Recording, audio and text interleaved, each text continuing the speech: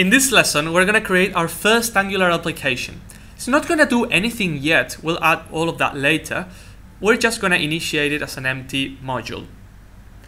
We start with this HTML code. As you can see, we're including the Angular library and a file called app.js, which is where our code is going to go. It's empty so far. The first thing we want to do is specify the root of our application. We'll use a directive called ng-app, and we'll give it a name, expenses app. That's going to be the name of our app. What's a directive? What did I just do?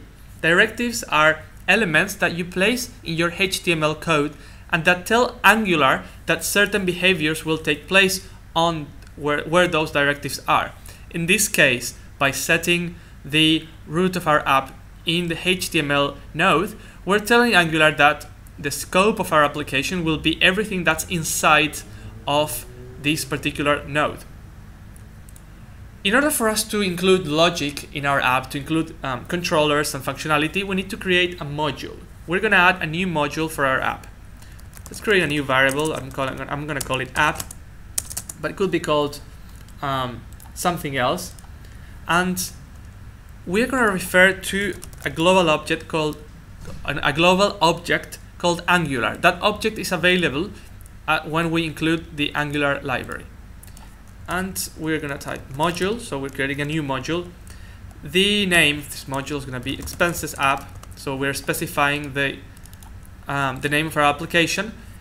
Modules can depend on our modules. You can inject modules inside of other modules so that they can use those other modules' functionality.